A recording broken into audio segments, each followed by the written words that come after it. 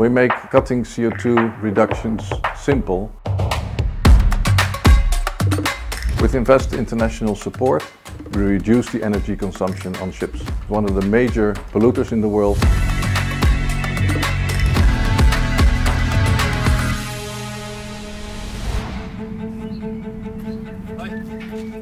Wind is readily available everywhere today. So we bring back the old idea of sailing, using the wind for propulsion.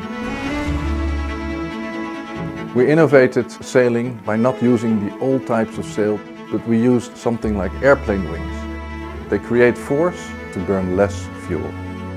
Up to now we have done 16-meter wings, which we use in the short sea. But to make a big impact, you need to look at the deep sea. And there they use bigger ships. And on bigger ships, you need bigger wings.